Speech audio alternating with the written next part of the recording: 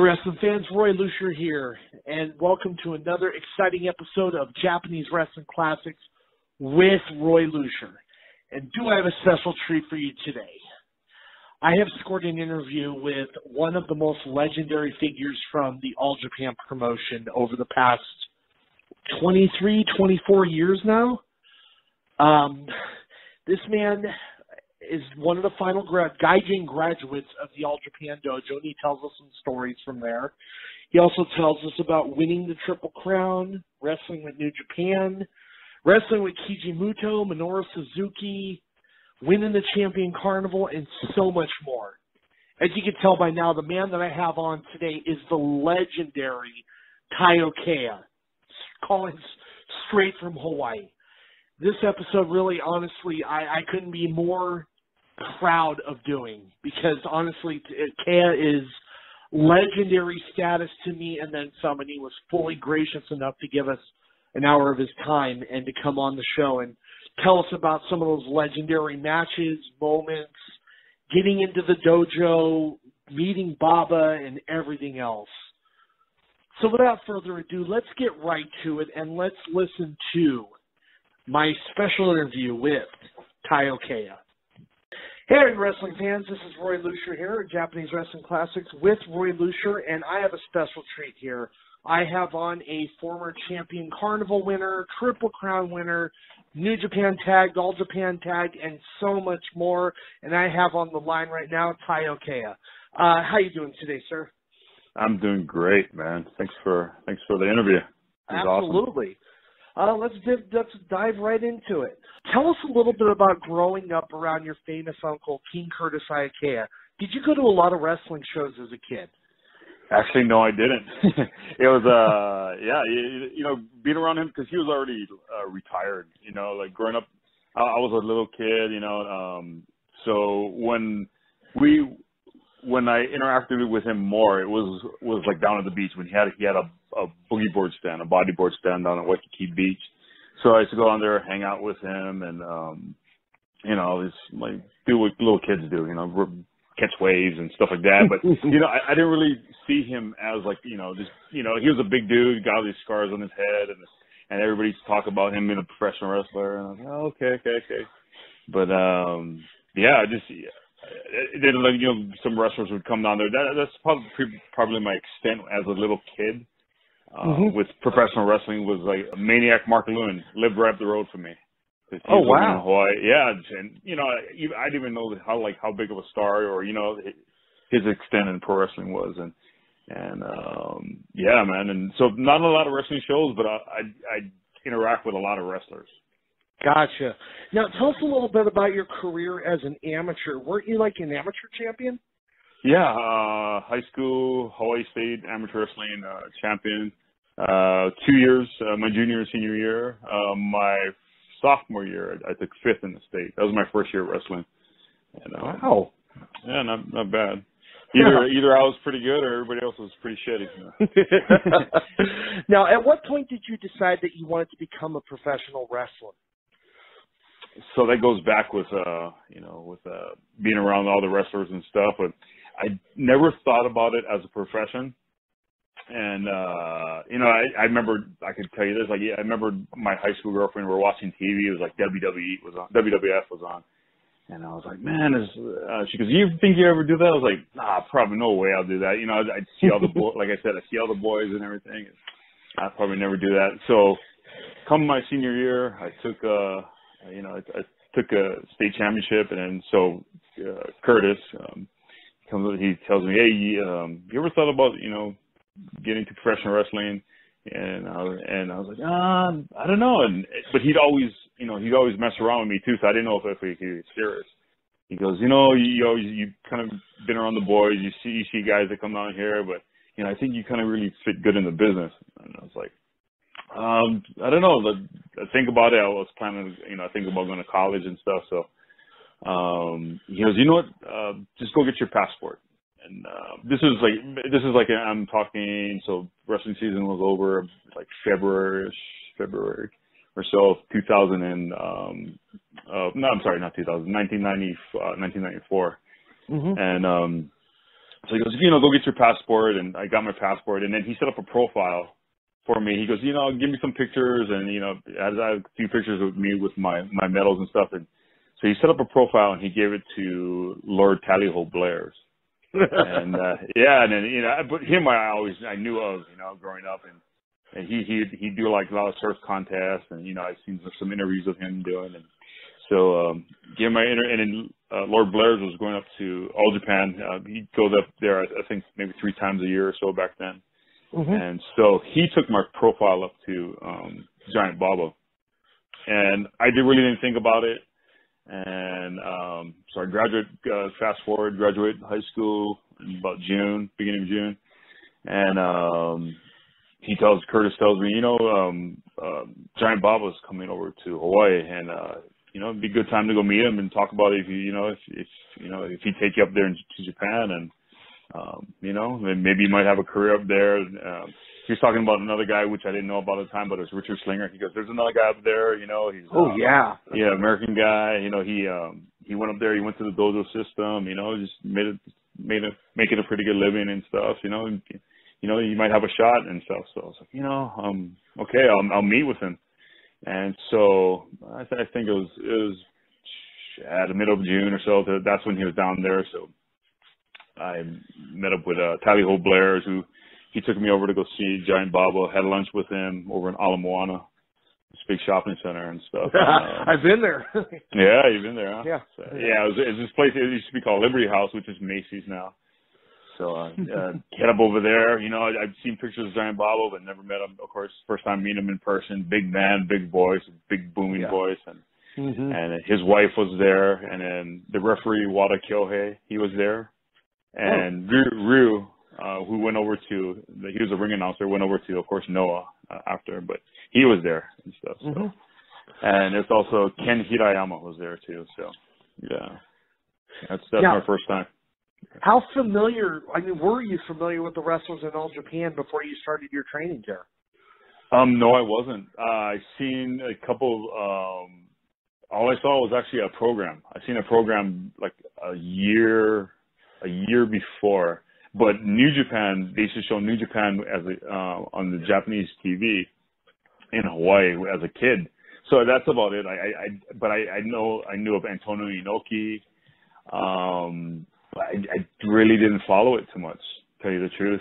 And then I just look at pictures and stuff like that. So I really didn't know. So, and then my uncle never really, we talk about wrestling, but he wouldn't talk to me about the business of wrestling, Gotcha. So I was just, when I met, talking back with Mr. Balo, when I met him, he's like, hey, you small talk, chitter chatter. He goes, so heard you want to go to Japan? I was like, oh yeah. He goes, cut to it. He was like, when would you want to come? And I said, whenever you'd have me. He goes, well, I leave in 3 days. Do you want to go? And I was like, sure. And I thought it was like an opportunity. And I was like, if it doesn't work out, I'll go to college, go to school. And it was pretty quick. Wow. My decision. So, what was your first day of training like in the dojo? So I get to Japan. I left on the 27th, June 27th. Get there, and the next day, so I go to sleep at the dojo. The next day, they had some training, so I did some training with them, but they were really pretty easy on me. Like, it was my 18 years old. They're actually pretty cool. Like, looking back on it now, they're super nice to me. That actually those first few days, and I think Mr. Baba, he asked them like to kind of take it easy. He's a fresh-faced kid.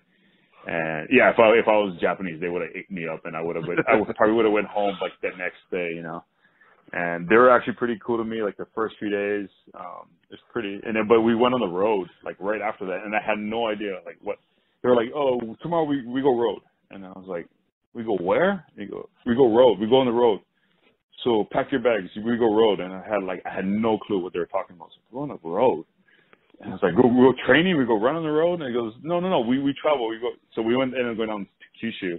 And then on that tour, we started training. I started doing push-ups, whatever, squats. And, but I tell you, it was hard, but when it really sunk in is when we got, after that tour was finished, that first tour, and we got back to the dojo, and then like we got down to the nitty gritty, and then we started bumping, and it got brutal.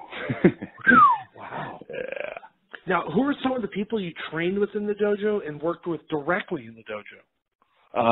So it was always Kenta Kobashi ran the dojo and the training and everything. He ran the dojo, and so but in the dojo with me at that time, my roommate was Shiga Kentaro. And then, but actually, living in the dojo, like the head guy was Satoru. Asako? Yeah, Asako-san. Yeah. My bad. And then there was Jun Akiyama, Omori, Tamon Honda, Izumira. Who else was in there? Yeah, that was it. Kurt Meyer had already left, right? Yeah, he already left already. Okay. Yeah. Now, how nervous were you the first that you stepped into the ring? Oh, nervous, bro. Yeah, super nervous, and it was nerve wracking. Like everything you did leading up to that, it was pretty nerve wracking. It's a different world. I mean, yeah, it's just a totally different world. Now, early on, who were some of the wrestlers you enjoyed working with that would help you grow as a wrestler? I'd say everybody. Everybody helped me in their own way. Either if they're being strict, they're being hard on me. Like I took it and I take it as they were helping me. They wanted me to be better. So, but the big influences was of course Kenta Kobashi, Jun Akiyama. He was a big influence with me. He would give me little bits here and there, and even Shiga-san, Shiga, because he was my direct senpai. He was like just right above me as a ranking when in the dojo, and I'd say everybody everybody had like their little say, and like they give you tips here and there, and tell me like to visualize visualize things and see it in your mind, and so yeah. What was it like being in the ring those early years with guys like Stan Hansen and Dr. Death Steve Williams? Oh, it was good, man. It was pretty awesome. Probably at that time didn't realize it as much, but there were like, especially Stan. Stan's a beast, man, and Stan's a beast, and even Steve Williams. Like I remember being in the ring with him, and I just got off the came in. This is like maybe 3-4 years into my career, and I was congested in Hawaii. Got on a plane, flew over to Japan. Next day, Corrigan Hall, had a match with Stan Hansen. He gives me his Dr. Death belly to back suplex. I hit the top of my shoulders hits the mat. Boom! As I come up, I do that bump. I come up like just a whole glob of flame. spits out of my mouth, and it like cleared me up, man. And I was like, "Damn, you're the doctor, huh?" Yeah, it's just like I was cleared. I swear to God, it was like his finish, like finished my code, man. It's pretty crazy. And even Stan, like I remember Stan was just a freaking beast, man. It was like watching him like outside of the ring and like just get inside the ring. Like I mean, just him, you've seen the videos, I'm sure. I don't know if you were there when he wrestled and stuff, but just the people, like, especially like the small towns, just pressing up against the door and him standing behind the door with his rope and just breathing, just like grunting, and then it's just like letting out the bull, man. As just the young boys who were driving the door, we just open that door and he just comes flying out. It was crazy. Like I tell people stories about him, like here, like people that not involved with wrestling at all, and they have no concept. They're like, "What? He's whacking people with a rope?" And I was like, "Yeah, he's just beating the shit out of the fans, and they're loving every minute of it." And he's like, "What? Did you get away with that and not being sued?" I said, "I don't know. Maybe he probably gets sued now, but like, shit, not back then, I think he said he caught Tiger Jeet Singh doing it once at a New Japan show, and he just said from there, well, if he can get away with it, so can I. Yeah, I did hear that. I did hear that too. Yeah. Now, what was the buzz like in the locker room when the boys heard that Gary Albright had left UWFI and would sign with All Japan? You know what? Back that time, I was still a young boy, and I used to see him in the magazine, but I didn't. Yeah, I think they were kind of cautious about him because they didn't. I think some people knew him. There's only a couple. I think Johnny Smith. Was it Johnny Smith that I think knew him from before, but not a lot of the boys knew him. And then here comes this big, from a shoot fighting company, big dude. Had no, I think everybody was just a little cautious, kind of. I wouldn't say excited, but just cautious at first, Yeah. Yeah. Now, same as Albright, what was the buzz like in the company when Hiroshi Hase jumped from New Japan to All Japan, and how was it like to wrestle against him his first night in the company? Oh, he was awesome, and the guy, he's like nonstop. His conditioning is like unreal. Like, yeah, the guy he was a machine, and that was pretty big news at that time. Yeah, he was a machine, man. Like the guy, like he just wouldn't get tired. This is pretty awesome. Yeah. I remember at the time, it's like you didn't see guys jump from one company to another, and then all of a sudden you heard like Hase's leaving and coming to All Japan. It was, on TV, it was really perceived as like a huge deal, Yeah, and it was a big deal, But, I believe that, that came to play with him running for politics and stuff. Yeah. From what I remember, So, but yeah, it was still awesome. Now, the same night you wrestled Hase, you also won the annual Battle Royal. How big of an honor was that to win that prestigious event in '97 and then again in '98 and 2000? Oh, it was great, man. It was awesome. First time, yeah. It was great. It was fantastic. Everything that man, like everything that I've accomplished or I got to do in wrestling and in All Japan Wrestling, no matter what I did in wrestling, like I'm super grateful for and really thankful for, and things I got to do, the people I got to wrestle. I'd say it was a great journey, but I'm going to Japan next week, so nice. My journey's kind of continuing. So good. Now you've won a lot of titles throughout your illustrious career. Your first one was the junior title against Ogawa. Take us back to that night. What do you remember most about the show, and how nervous were you? Oh, I was nervous. And Ogawa-san was like somebody that I really looked up to, and I still looked up to. And just actually, I'll tell you the truth. Like today, I don't talk to him as much, but of all the guys in wrestling, like on the Japanese boys side, he's like he's my closest friend. Gotcha. He's my senpai. He's an older guy, but he took care of me a lot as a young wrestler. And he was like one of those guys, he's a technician. He was just a really great wrestler. But yeah, man, it was an honor to wrestle him and to go, to beat him and, take the championship away from him. It was pretty amazing. Now, what was it like to represent All Japan and team up Kobashi at that FMW Kawasaki Stadium show in '97 against Hayabusa and Jinsei Shinsaki? Yeah, that's like another one. That's like another one that's been like. What I remember most about that show is how hard that freaking ring was, for one. That always sticks in my mind. I remember because I believe we wrestled earlier in that day at Corrigan Hall, and then we shot over there and we did that match, and then.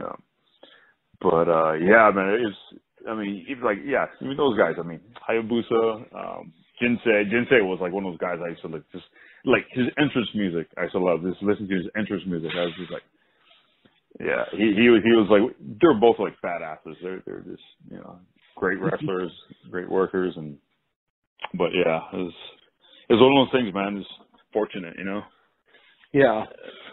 Now, who came up with the idea to leave the junior division and start the heavyweight side and begin that journey with the Mossman Trial Series? That's like an office. That was an office thing. Mm-hmm. All Japan office was probably named Fuchi. Masafuchi, yeah. Yeah. Okay. Fuchi-san. Yeah. Now, how was Baba as a person to you, both inside and out of the ring? Man, just no unkind words, just nothing but praise, man. Like outside the ring, took care of me, and so both. Yeah, well, there's nothing. Yeah, honestly, I mean, I sound like a guy that's kissing ass, but it's not. It's the truth, you know. It's just, he was just, you know, like come to Hawaii, like just like he always took care of me, like going out to eat dinner. Like actually, I was just telling this to like a friend the other day, like how, you know, every night like the young boys, like you know, just you go out and eat dinner with him, and so whatever you want on the menu. We're staying in beautiful hotels and, you know, prime rib, whatever you want to do, and, you know, whatever you wanted on that menu, you pretty much got. And I mean, because he just wanted the young boys he wanted them to grow and get big. That was his philosophy. You know, eat, you know, wrestlers eat, and it was poor thing, man. Like Shiga Kinkado, like, you know, he was always like skinny. He was ripped, but he was just so skinny, and like, Mr. Baba, you eat more, you know, in Japanese, or you eat more, too skinny. And poor guy, he's like, his mouth would just be chewing, and he'd have like a plate of spaghetti, a steak, and then, he'd have like, I swear, like 3 to 4 dishes, no bullshit, entrees, and then after that, you know, he'd tell him to go eat some ice cream and then like him and I, we'd both be walking up, tell him, Mr. Baba, tell him good night. Some of this, go some of this, and him thank you. And the elevator would close, and both of us would just be grabbing our stomachs. So like, oh man, just like going back to our room. It's like I can't sleep. I don't know, like my stomach's just sore. It's just, man, it's just. I mean, like who does that? I mean, like that's just. I mean, it's just like, it's pretty cool. Do you remember what you were doing when you got the news that Baba-san had passed away? Yeah, actually, I was. Because I started going back and forth to Hawaii at that time. So at that time, I remember I was in my apartment that I was renting and watching TV, and I got a phone call. Yeah, that was because the last time I saw him, we were, I believe it was the tag tournament. I'm bad with times and dates, but we was a tag tournament, and we were just getting up to Sendai, and he was in the bus, and I remember him saying how his stomach was sore, and because I rode the small bus with him, and he sat in the very front seat on the left, and I sat with Kyohei-san, and we were like to the right of him. So we sat in the two, and he sat in the big chair up in the front, and he was complaining about how his stomach was sore and stuff. So that was the last I saw of him, and he went back to Tokyo and took the Shinkansen back to Tokyo and went to the hospital. Then didn't hear anything, and then heard he wasn't doing good in the hospital, and it was sad, and it was quick, Jeez. Almost makes you think if he had like gone into a doctor sooner that maybe he might still be around today. Oh, for sure. And then that's all the boys, Japanese side, American side, guys inside, whatever. Like everybody would says like how would wrestling be different? If Mr. Babo lived on longer, and how would the business? Because after that business changed, Oh, absolutely. Now, let's talk about how the business changed and go to the split between All Japan and Noah. Did any of the guys ask you to join them at Noah? I'll say yes, but guys from that side will say no. But it's just I got asked, and I remember I got a phone call from Mrs. Baba, and she told me that she was gonna continue on with All Japan Pro Wrestling, and would I help? Would you help together and stuff? So yeah, of course. So stayed there, and best decision ever made. Now, I believe I've heard you talk about this before, but what was the main decision behind you staying behind and remaining with All Japan? It's some kind of something to do with your uncle? Yeah, it was loyalty all the way around. It's just I knew he never said it to me, but I knew it would have. It's kind of like somebody you start with. I'm pretty loyal to people, and I started with Mr. Baba, and I looked at it was like a continuation of his legacy at that time, and this things. The guys, the Misawa-san that broke up and made his company and everything. I'm sure I know they have their legit reasons why they did what they did and how they did everything that they did. I was only with the wrestling business. It wasn't it wasn't as close to as long as they were in the business. And there's probably things that I don't know about. And that's why I say they have their reasons, but I had my reasons. Yeah. And I stuck to my reasons and followed through with it, and yeah. Okay. What was the cause of the name change in August of 2000 from Mossman to your current ring name, Taiyo? It was the people in the office. I remember Wally Yamaguchi and stuff like that.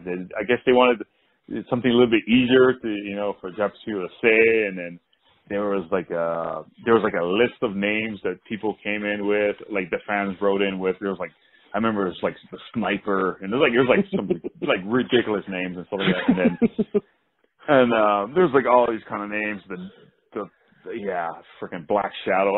You name it was out there. And then it sounds like Vince McMahon inspired gimmicks.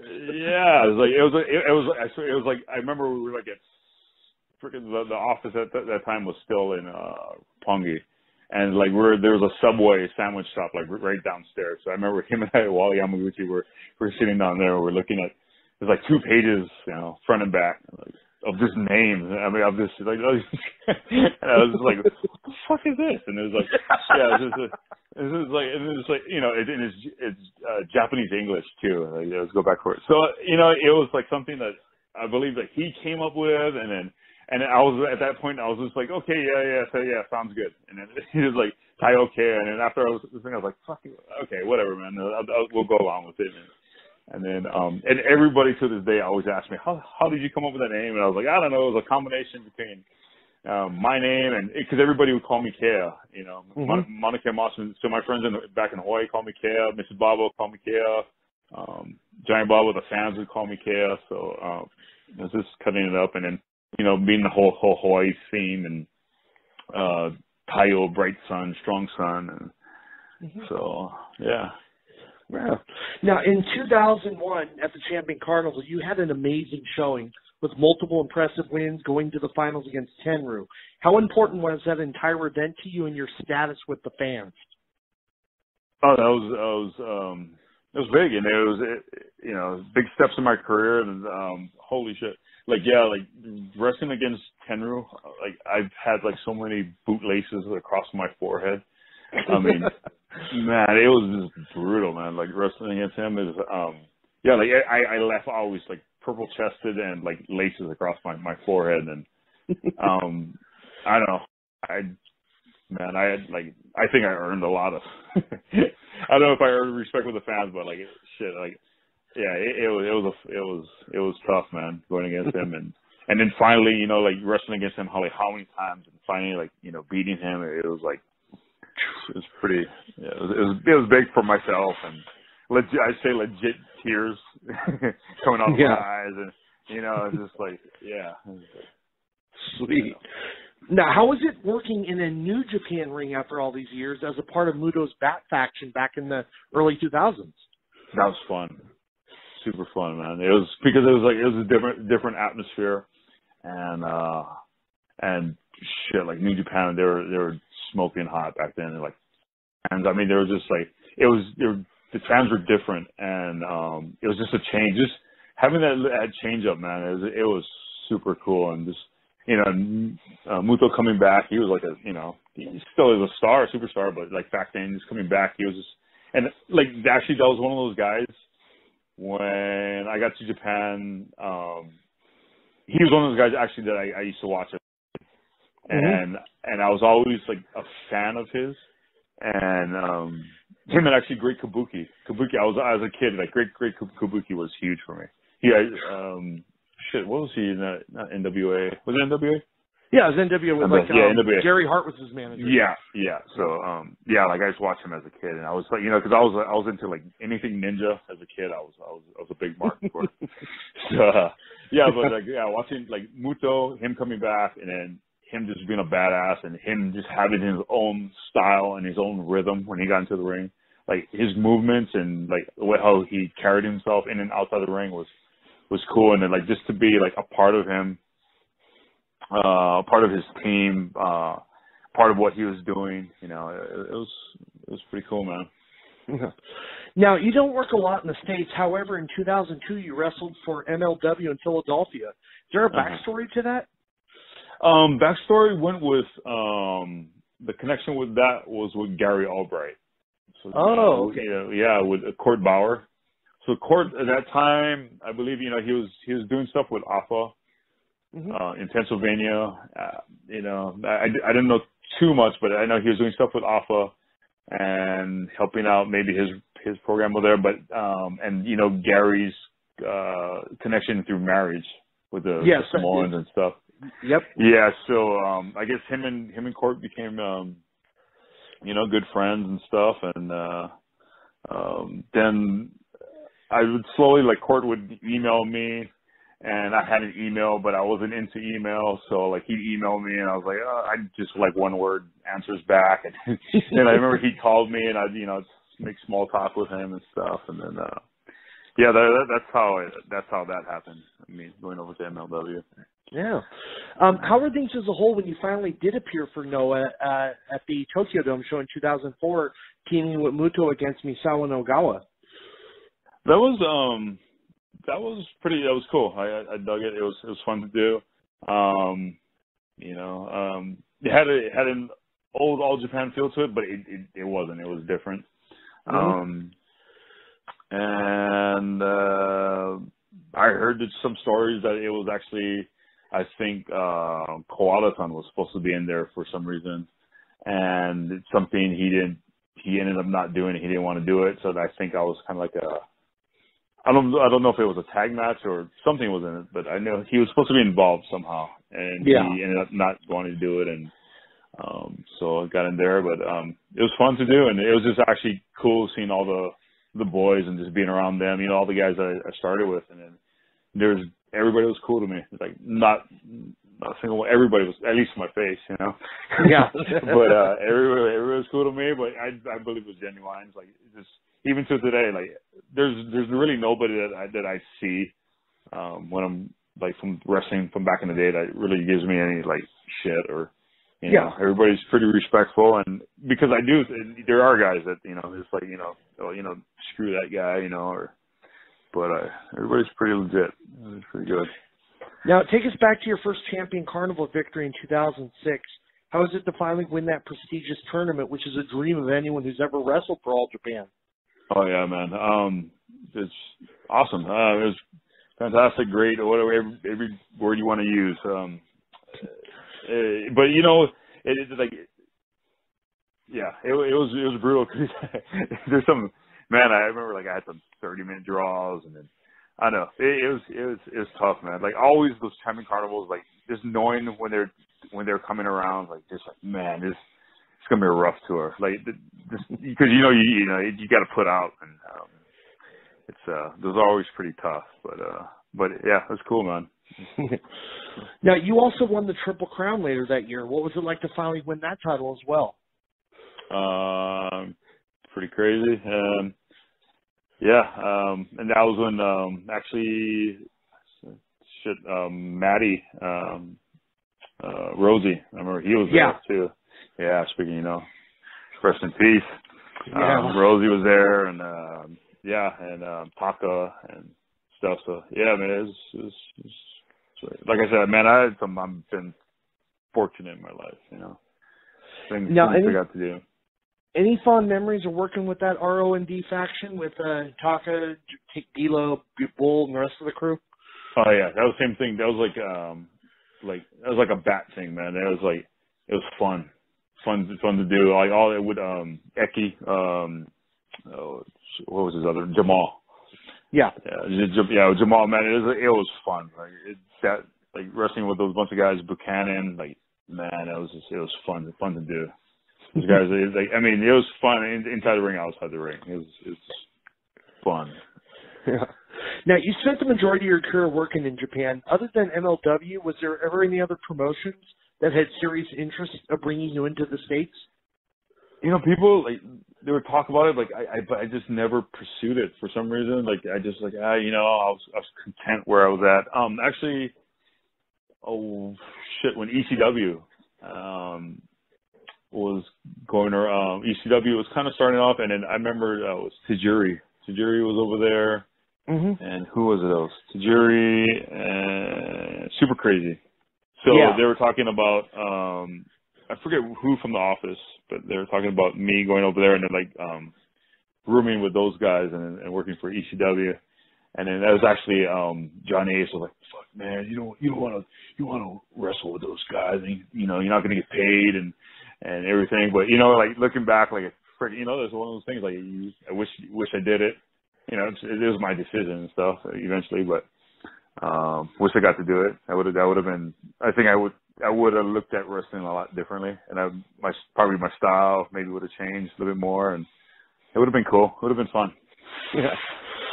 Looking back on your career, who were some of your favorite opponents to work with? I say Muto-san. Mm-hmm. He was always fun to wrestle with. Who else? Muto-san, Ogawa-san was always fun. Suzuki-san. Suzuki was fun. Minoru Suzuki? Yeah, Minoru Suzuki. He's really starting to hit it off big in the States nowadays. Really? Yeah, he wrestled for ROH last weekend or the weekend before, and he against Cody Rhodes, and he really got over with the crowd. So much that they're bringing him in 4 more times in the next couple of weeks. Oh, that's awesome, man. Yeah, that's great. Yeah, it's super good. I'm glad to hear that, man. He's like one of those guys too that he became like a pretty close friend with me.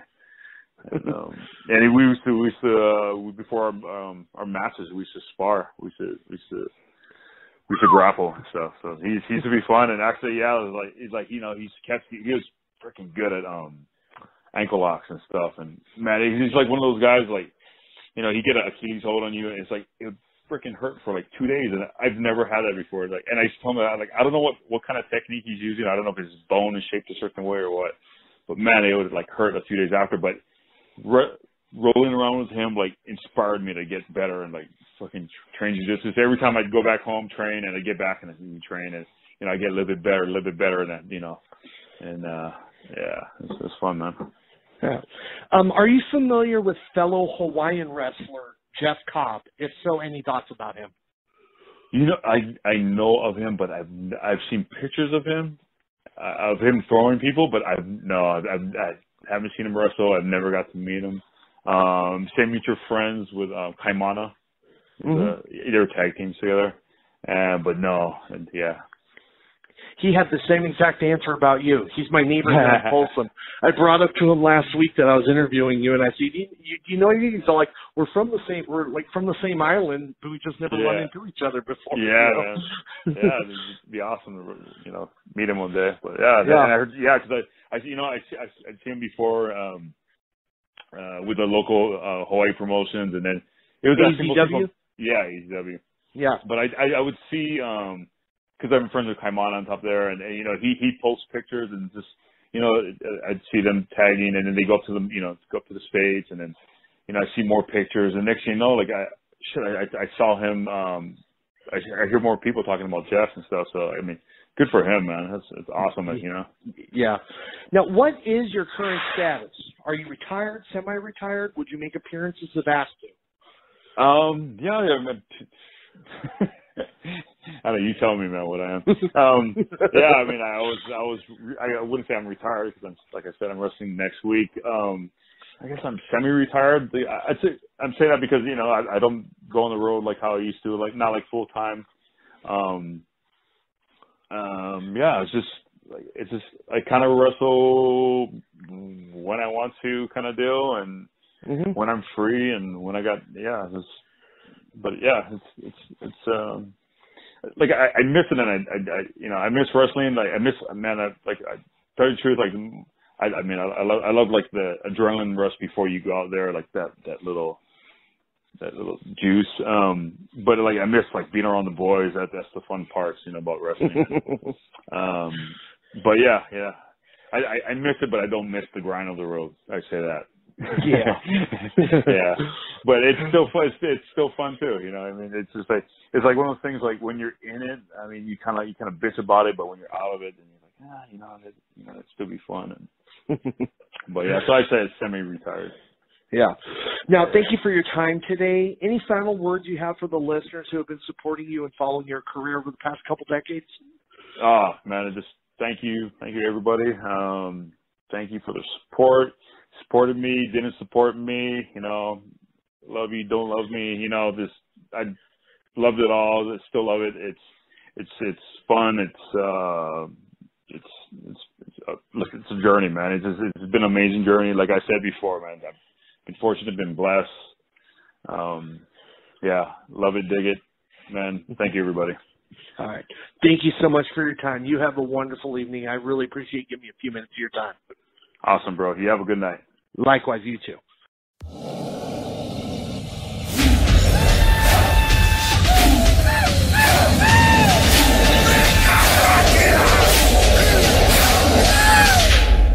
TKO.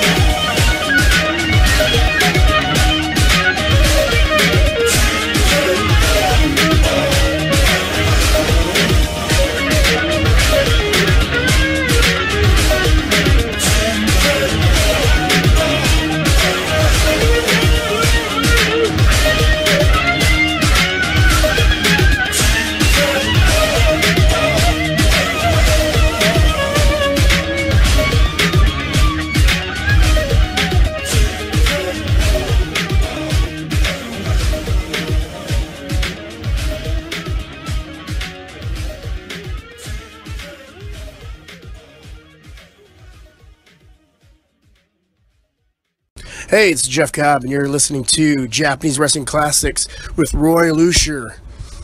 Aloha. Hey, wrestling fans, and there you go. There is my interview with Taiyo. I hope you honestly enjoyed it. I have on my next episode somebody who I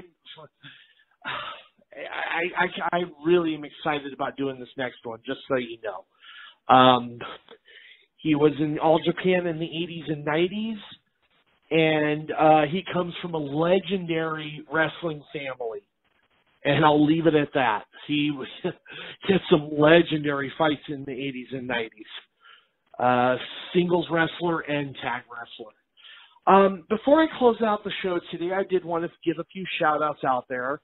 First of all, as you heard by the little audio clip, Jeff Cobb was gracious enough to welcome everybody and thank you for listening to the show. Please check out his line on Suplex and Pro Wrestling Tees. I can't recommend them enough. If you live in the Elk Grove, California area, we got a show going on, SST Wrestling, with the Samoan SWAT team. The Tonga Kid will be holding a benefit show there for local women's veterans. If you're in the area, I highly recommend checking it out. A week after that will be the Cow Palace in San Francisco. So far, the main event is listed as Rey Mysterio Jr. and Juventud Guerrera against Pentagon and Phoenix. Penta Cero Miedo and Rey Phoenix. So we got old school lucha against new school lucha. I'm definitely looking forward to this. And also, if you haven't heard yet, there is a Lucha Expo called Expo Lucha that will be taking place next year in Las Vegas at the Orleans Arena. The event is August 31st and September 1st. It's being held by Mask Republic. Please, if you get a chance, check out this event. We're talking over 100 luchadors, 4 wrestling events, two of the biggest mask collectors, Christian Cement and Hayashi, the guy that makes Rey Mysterio's gear, is going to be there showing off their collection. I will be there as well, and I hopefully will look forward to seeing as many of you as possible.